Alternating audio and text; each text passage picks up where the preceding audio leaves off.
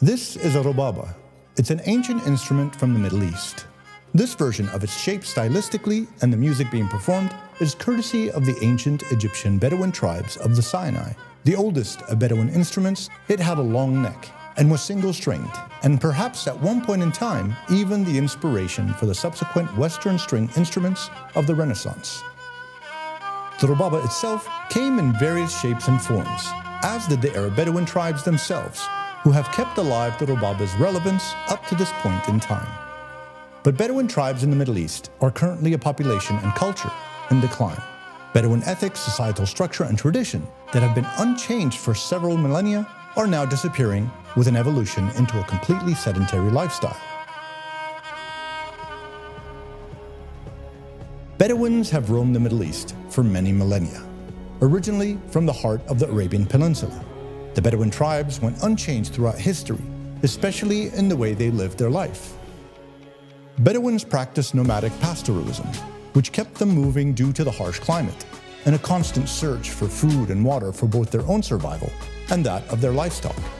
This saw them expand north into what is today Syria, Jordan, and Palestine, and westwards towards Egypt and all the way west to Morocco. Only well into the 20th century did the Bedouin premise for survival and existence cease to apply any longer. Humans could now overcome the environmental conditions of pretty much any place on Earth, even in the hot, scorching desert of the Middle East. Modernity and its byproduct technology made sure of that. But who were the Bedouins, and how did they differ from the rest of the Arab populations? Bedouins were, and still are, the last regional remnants of a pre-Islamic Arab societal structure that still exists to this day. Their way of life was focused on beating the odds and reflected the hardships they had to endure. And within these circumstances, did their unique qualities such as ethics, tradition, develop into an extremely well-structured existence.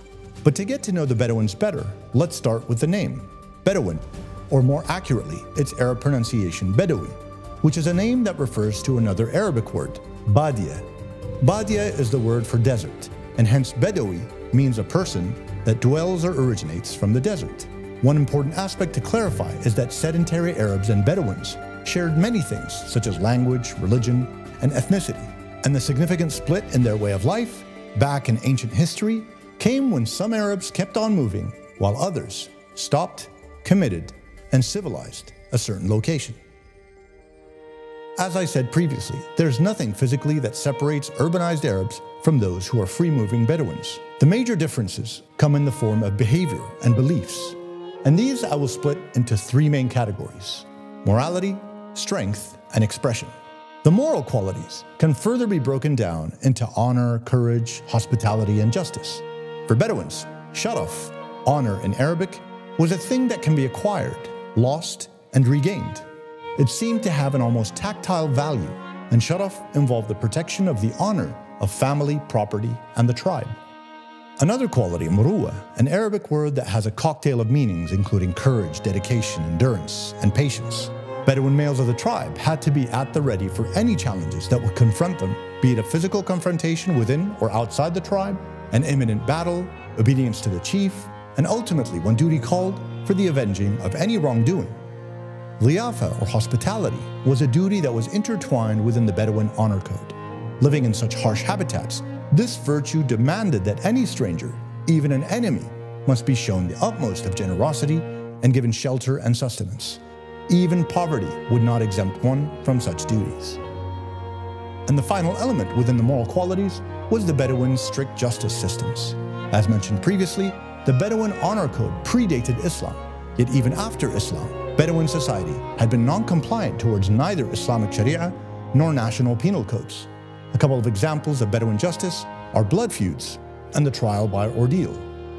Blood feuds are based on a principle of dem butlub dem, meaning blood begets blood, in terms of how punishment might be exacted. Whereas the trial by ordeal is a lie detection test that uses a scorching metal object in contact with the tongues of the involved parties to tell apart the guilty from the innocent. Sounds harsh. If you know, you know. And if you don't, then join the Chronicles, where we present content about Middle Eastern history, culture, and heritage. The second element that characterized the Bedouin nation is their strength. And in strength, I mean the discipline, resilience, and tolerance, both physically and mentally. Daily dealing with harsh climates like extreme heat, sandstorms, and torrential rains, compounded by constant relentless seasonal relocation, was a very difficult way to live life. And only with the strength of mind and body can such Bedouin societies have survived and prospered throughout the ages. The other complication that needed constant strength of character and determination was the reality that Bedouin tribes were always under threat of a ghazou, being raided by another tribe, a state of being that would have exhausted the mind and the spirit. The third quality is expression. Even though Bedouins are a very reserved society, quiet and not wasteful when it comes to useless words, song and oral poetry had an important place in their daily lives. Songs came to life during the long and exhausting daytime herding, and uncoincidentally in sync with the rhythm of the camel's hoofs and steps, while in the evening, oral poetry entertained the tribe, and accompanying the words of the poet was the rubab, resonating in the cool air that was warmed by the bright central coffee-laden hearth. Words that reflected themes of love, social justice, and suffering. You could argue that all these qualities are also found within the urbanized Arab societies. True, but what must be noted is the context and mindset in which these qualities were shaped and formed for the Bedouins. For example, tribalism is a common trait between Bedouins and all other Arabs. But for Bedouins, its importance, due to their isolationist desert lifestyle, was so extreme and evident that the interdependence between family and tribe manifested itself on a totally different level. This can be explained by a very famous Bedouin saying, "Ana ضد أخوي, أنا وأخوي ضد ولد عمي, أنا ولد عمي ضد الغريب," meaning I am against my brother and I are against my cousin and I are against the stranger. The all-encompassing desert life historically had a substantial impact on the fabric of Bedouins. Their loneliness as a tribe within a network of other isolated tribes shaped a larger society that applied a different set of codes for living life. Their insulation had helped their survival and virtually guaranteed an unchanged and untouched existence up until the mid-20th century. But since then, the Bedouins' population has been in sharp decline. With the establishment of independent nations and borders, it became impossible to move across these invisible lines that were unfamiliar and unrecognized by the Bedouin nation. For them, it was always God's lands, but freedom of movement was now no longer a possibility. And so, the expanse of lands for grazing diminished, and so followed the sizes of the herds of livestock, and then onwards, the population of Bedouins. Today, from Morocco in the west to Oman in the east, and everywhere in between, the number of Bedouins that still follow a migratory lifestyle are well below 10 million.